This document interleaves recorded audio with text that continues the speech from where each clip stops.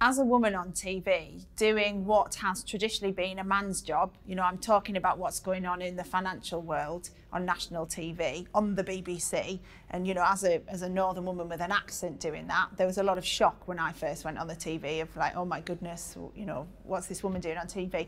I felt a real responsibility to do that job well and prove to lots of other women that they can do it, because there are times when I first started where I thought, oh my God, I need to be like how other people have done this job. So, you know, I need to be like a BBC person and do all that and be quite macho. But actually my biggest strength is being normal.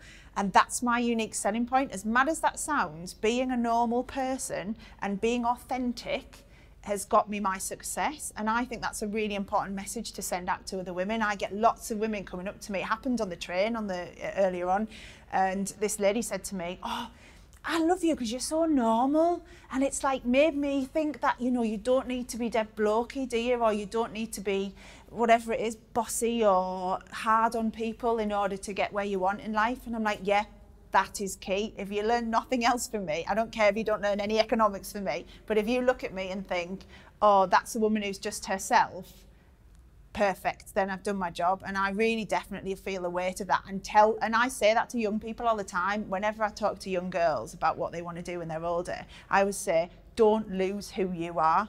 You've got a great personality, you know, you're clearly clever.